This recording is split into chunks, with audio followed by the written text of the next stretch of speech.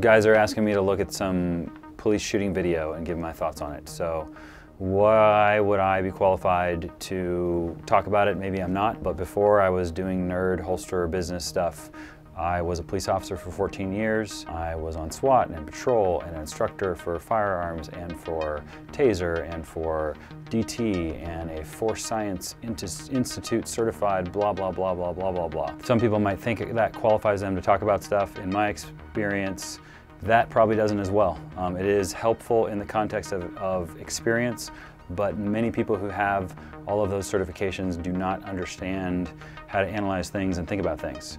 So in the end, this is just a video and it's worth what you pay for it. I don't think I've seen this video before. Apparently this is something that happened recently or was released recently, and so we'll see what happens.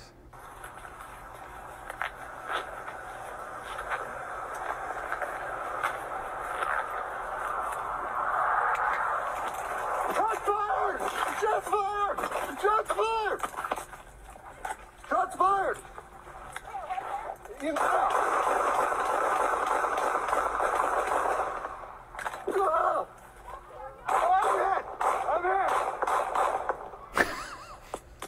What? I mean, so the text on the thing kind of gives it away what happened, because I don't know that I would have known what happened. But so on the video, like it said, this police officer mistaked falling acorns for shots fired. Shots fired! Shots fired! Shots fired! I assume that's verified at this point. What is he shooting at? Is he shooting at his car? And he unloads his entire mag. In the car! I shot through the car! Oh! Do you know your tag number off the top of your head? What? So he had somebody arrested. They were in handcuffs in the back of his car, and he was walking nearby or away from his car, and an acorn hit the top of his car, and he thought, and then so he unloaded a mag wallowing around on the ground at his car. That is hilarious and a travesty at the same time. For context, the guy in the car was totally uninjured. Okay, well that's great. Okay, keep watching. Yeah. What? What? Where? Right there? Oh wow. Jesse! Jesse, are you okay? Get in the house! Get in the house! Jesse! Get back! Get back! Where is he? Where is he? In the car! Oh my. Make sure you keep the 43, paper in your give me hand. traffic. Shots fired. Shots fired. I got a deputy down. Jesse, come back.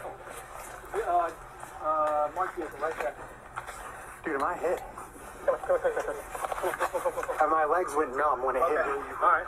I don't know. My legs went numb for a second. I heard a pop come from. Go this way. Can you move? Yeah. I got the bike. Oh my.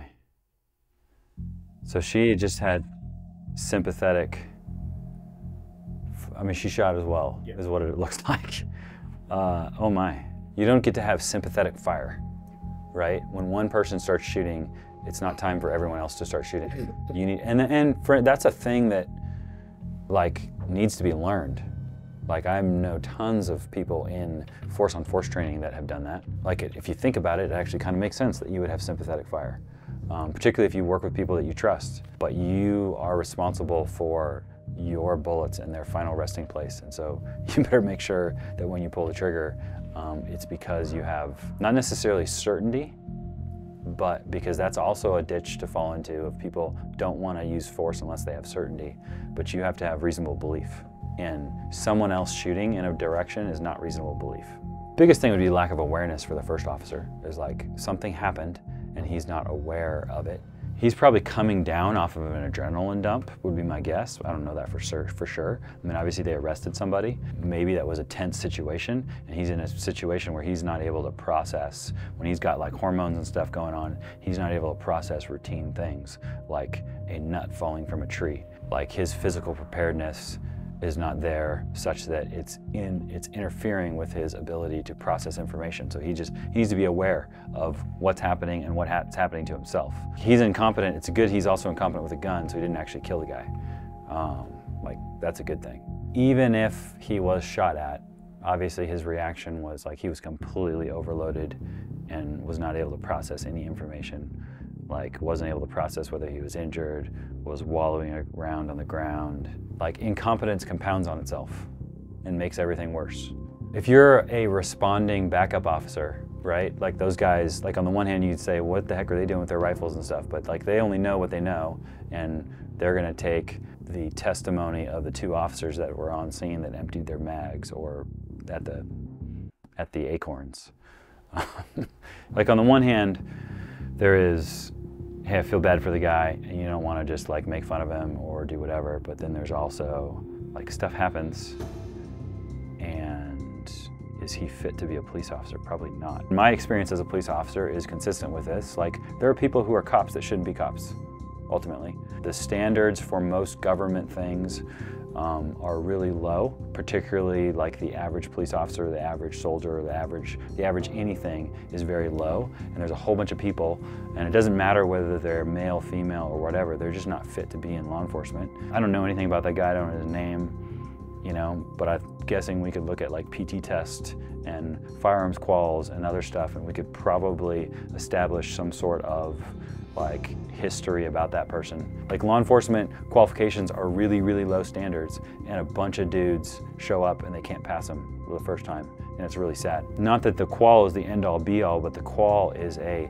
tell of whether someone is serious about their job, whether they've internalized certain aspects of their job and they show up to do business.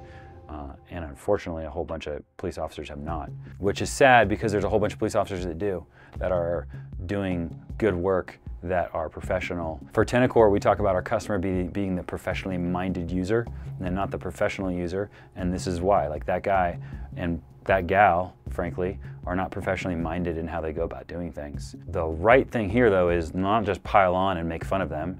That is not helpful. Like, if you're not a police officer, then you should think about, like, am I fit to carry a gun? Like, you carry a gun and you do all these things, and do you do that because you're trying to be tough? Or are you carrying a gun because you feel compelled to protect yourself and the people you care about? And then have you put the proper training and discipline in to do something with that, right? Because you could be just as much of a loser as that guy. And then if you are a police officer or you're paid to carry a gun professionally, are you actually fit for duty? Do you have a, you know, like the nominal level of PT, the nominal level of training and defensive tactics and firearms and patrol tactics to be able to go out and actually do your job and be successful, not just survive a fight, but be successful in a fight.